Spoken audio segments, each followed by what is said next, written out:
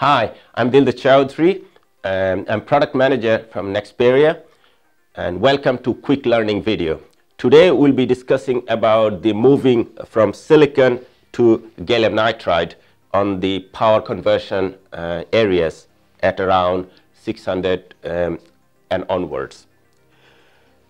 Just to give you some background, silicon technology is more or less reaching its limit. We are seeing some of the incremental improvement that is happening in silicon technologies. They are trying to improve on some parameters, but compromising on some other parameters means making some other parameters worse. And in this way, they become a very application specific. But even with those incremental improvement, we see that there is a frequency limit more or less coming on the silicon technology, and that is limiting the maximum power density we can get out of silicon in the near future. On the other hand, gallium nitride FETs on GaN-on-Silicon technology bringing a significant performance advantage over the silicon. Even the early gallium nitride FETs, which is not matured enough yet, but even the early FETs are already outperforming silicon-based topologies and silicon-based performance in big way. So today we'll be discussing about the half-bridge configuration, because half-bridge is almost integral part of any topologies that we can see going forward. One is like a PFC totem pole configuration, or DC to DC configuration, or you are talking about multi-phase inverter. All of them has got the half-bridge as integral part. On this simple half-bridge configuration, you can say Q1 and Q2 two switches. What we are doing, we are using silicon-based FETs here, and then we are replacing with the gallium nitride-based FETs, and they're comparing their efficiency and the power loss performance. This particular configuration has got 240 volt input, 400 volt output, and running at 100 kilohertz.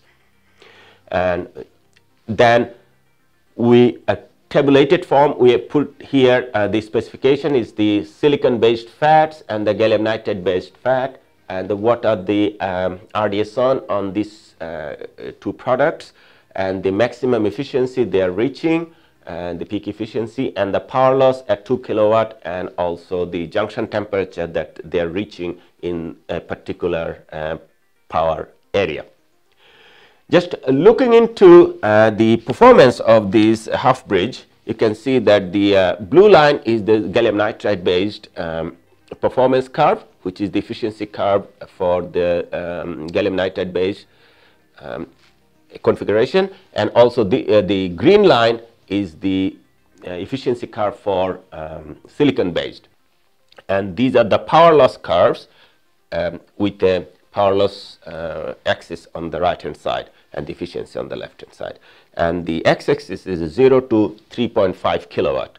And when we did the efficiency sweep on this one, and we can see that the peak efficiency for this gallium nitride is about 99.1, and silicon based is about 96.9%, but at around 2 kilowatt we see the power loss with the silicon is about 65 watt, and the gallium nitride is only 18 watt.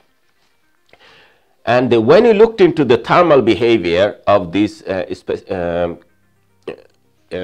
performance testing, and we see that at 2.4 kilowatt this silicon-based technology already reached 150-degree temperature.